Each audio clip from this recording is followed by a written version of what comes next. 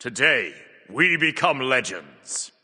Smite has been around for over a decade at this point, and like any live service game, there's been amazing additions as well as terrible changes that are almost universally hated by the player base. Well, this video will discuss what you guys thought were the worst changes ever made to Smite. I made a community post asking for your opinions on the topic, then took the most popular responses from that and let you all have your say by voting on which you thought were the worst changes and which weren't so bad. In this video, I'll be going over the 15 worst changes ever made as voted by you guys in ascending order of awfulness, so without further ado, let's jump in. So kicking it off with the least bad of these 15 changes, we have the removal of Siege and Clash and the addition of Slash. This one scored just 2.79 out of 5 on average, and it warms my heart a little bit to see this one make the list. I was a huge fan of Siege, and while Slash is basically Clash 2.0, which is fine, it really doesn't feel like Siege at all. Just some Mayan themes and some Juggernauts, that's it. Nothing of what made Siege special, like the 4v4 element with 2 separate 2v2 lanes. This one isn't too high on the list though, and many people rated it as not a bad change at all, so let's move into number 14. Next up is the removal of God stats from loading frames, a simple change that in my opinion was just kind of pointless. I think the justification for this was that people were getting harassed if they had bad scorelines or high kills and played poorly and stuff like that, but you could already hide these if you wanted to anyway, so I don't see a reason why this was even removed. But of course, it's by no means a game-changing thing, so I can see why it's lower on the list. So another one coming in slightly lower than I expected at number 13 is the 9.5 time to kill update, where all gods received more base health and protections as well as power being lowered across the board for most items in the game. This was a very controversial patch, as it did seem to address the burst problem at the time, but ultimately it didn't really fix anything, and we're back in a meta now just a year later that is just as bursty, if not more so. And tanks are in a worse spot now than they were then, since the extra base health on backliners combined with the removal of power from solo lane items means tanks can't threaten backliners like they used to. I can see why this update is here, and I can also see why it's lower on the list, as it did aim to solve a real issue within the game, but just executed it poorly in my opinion. Another change that aimed to impact the game as a whole were the comeback mechanics changes of 10.3.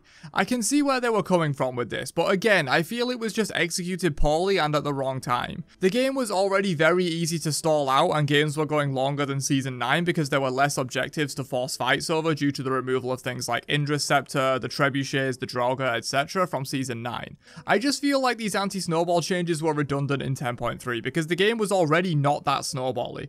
These changes were half reverted in the following patch, which just proves they weren't really the best idea. Again, not super game changing, so I can see why it's lower on the list, but these changes were definitely unnecessary in my opinion. Another very recent change at number 11, there does seem to be some recency bias in this vote for sure, as here we have the 10.3 healing update changes. For me, this one is actually a bit too high. I overall think these changes weren't that bad, and it was mainly a few key outliers that made this patch feel so terrible. Of course, I'm mainly talking about team healers like Afro, Hell, and Guan Yu. Sure, some gods got sort of gutted with no real compensation like Kamazots for example, but most of these gods have received some buffs in 10.4 and 10.5 to help them out a little for that reduced healing, and I think overall reducing the healing in the game was a good idea.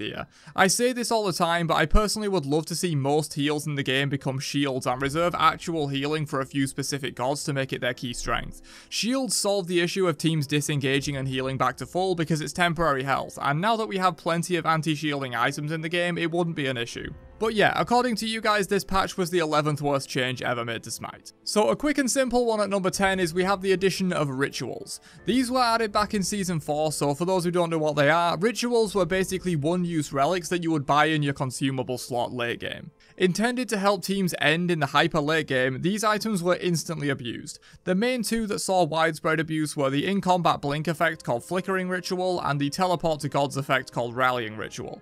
An in-combat blink just made for ridiculous stuff in teamfights, especially on gods that could already build blink and double it up, and Rallying Ritual basically gave any team a Yana/Horus ult effect where they could all TP to a tank running into the enemy Titan room and just backdoor. These items completely broke the game on their introduction and were removed just 2 patches later, and since patches used to be every 2 weeks back then, not every 4 weeks like now, they lasted the equivalent of 1 modern day patch before being yeeted into Smite history. Absolutely one of the single worst changes ever made. you guys are right on this one. Another pretty simple one at number 9, as you guys voted for the removal of items made at year 10 launch. I have to say, I personally think this is too high on the list, as a lot of removed items were pretty useless and old, and it made room for newer, cooler items to be added, like the revamped Druidstone tree, and probably a few new ones in the new season in 10.6 that should be dropping fairly soon. But yeah, I do still miss some of the items that were deleted, like Void Shield and Stone, and if you were a fan of those items, I can see why you guys think this was a bad change. I'm just viewing it from a pragmatic point of view, in that you can't just keep adding more and more items without removing some. The game would get way too bloated and complex. Next up at number 8, we have a super OG mechanic from back in Smite's closed beta, Focus. I'm sure many of you watching don't even know what this was, so here's a brief explainer. Focus was a stat you could buy, like penetration or cooldown reduction, that came on items. Some items had a lot, some had less, some passives gave it, etc. Focus increased all of your CC durations or potency based on how much focus you had. It was essentially reverse CCR. Yeah, I'm sure from that description alone, anyone who wasn't aware of Focus will now agree it was one of the worst changes ever made to Smite. A couple seconds of good CC will just kill you in Smite. It's literally the reason every squishy buys beads every game without fail. And granted, the burst damage was probably less back in 2013 due to power creep, it's still not at all fun to get frozen by a Ymir for 4 seconds because he stacks max focus. Terrible mechanic, very glad it was yeeted into the void long ago. Back to a simple one that probably a lot of you have heard of though, as it's a bit of a legend in Smite history and I've covered it multiple times on my channel before. Yep, Hasten Fatalis. Specifically, them adding 10 pen to it for no reason and making it picked up on literally every ADC to the point it was removed from the game because it was so unfun. Honestly, I do feel this is too high on the list, as it's just one item that the game is probably better off without, but it was a really dumb idea to give it free pen, and ultimately that buff was what got it removed from the game, as people realised how unfun haste hunters were when literally every ADC and their bomb was buying this first item. And right after Fatalis, we have its sister item, Golden Bow. Another case where Hi-Rez randomly buffs a niche item so it becomes so broken it's a force build on every god, which makes people realise how dumb of an effect it is, and they remove it from the entire game a few patches later. Of course, we now have Golden Blade, restricting hunters from accessing this very powerful effect in the same way we now have Hasten Katana and Ring that do the same for Fatalis. This item ruined the entire meta for a good while, with ADCs being 2 to 3 levels up on everyone because of how effectively they could farm using Golden Bow. It's specifically its tier 2 throwing dagger that made the biggest splash, where it got buffed to get a mini version of the full item's passive while being buyable at level 1 with potions. Yeah, any ADC in the game could full clear the wave with just basic attacks at level 1. This is absolutely deserving of being so high on the list, IMO, and it was significantly worse than Fatalis. At number 5, we have a bit of a cop-out, as it's not really one specific change, but many of you commented and liked this idea of the game being dumbed down in general. Some specific examples you guys gave were the removal of all the cool conquest elements from Season 9, like Trebuchet and Interceptor, removal of cool god and item mechanics because they couldn't balance them and just made them boring, generic, dumb effects that are easier to balance, as well as the previously mentioned anti-snowball mechanics in 10.3 that reward people for playing badly early on. For me, this is a little high on the list since I don't think the game is being dumbed down that much. It definitely is, but I don't think it's a big enough issue to be the number 5 worst change ever made. But hey, this is your guys' list and not mine, and you think it's a big issue for Smite. Next up is one I very much do agree with though, and it's very relevant at the moment: the removal of power from bruiser items. So this is emblematic of a wider issue of what to do with solo laners. They clearly don't want tanks to be too tanky because they 360 no-scoped the mitigation build within 2 weeks, and then after it being dead and buried for 3 months, they added a mitigation cap to a build that hadn't existed for months. But on the flip side of the coin, they also don't want tanks to be able to deal damage and threaten squishies. Hi-Rez, you need to pick one. Can tanks actually be durable, or can tanks threaten squishies with damage? At the moment, they can do neither of these, and it's leading to a big issue, mainly for solo lane. And the removal of power from almost all bruiser items that solo laners typically pick up made this problem much worse. This, in combination with the 9.5 update that added about 50% effective health to backliners, means tanks can't threaten the backline like they used to. But anyway, in the interest of not making this video another tank hate rant, let's move on. So Global Brawling Anti-Heal is next, which is surprisingly high, but I can totally see why you guys think it was a terrible change. It was very much a band-aid solution to a very specific problem of teams disengaging and healing up way too effectively, usually through team healers like Hel, Guan, and Afro. remind you of anything?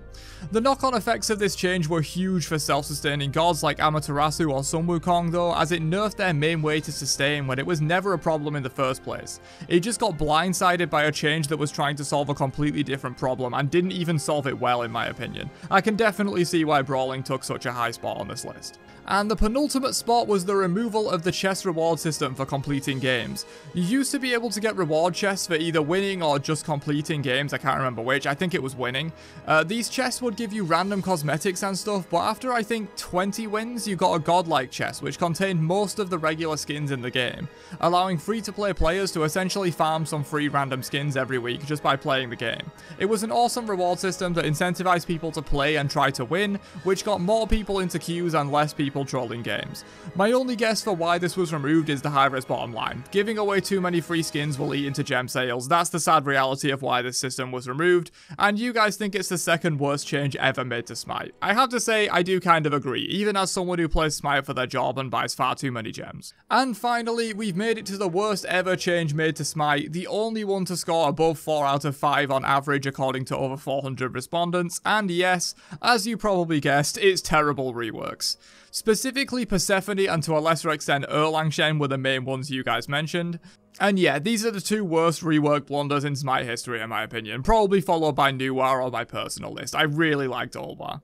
Erlangshen was just basically killed in his rework and is now just a boring sustain bot that plays way too much for the long fight, and Persephone, well, we all know what they did to her. I have a whole video on it if you're interested, but the gist of it is that they took a complex, interesting, and skill-testing god design that was overperforming at high levels of play and performing badly in lower levels, and made her into a boring generic burst mage with nothing interesting but is much more balanceable. Revert these two reworks, Hi-Rez, they were a travesty. Give Persephone a new passive though, the old passive was very frustrating and cringe, but the rest was fine. And that's it for the top 15 worst changes ever made to Smite according to you guys.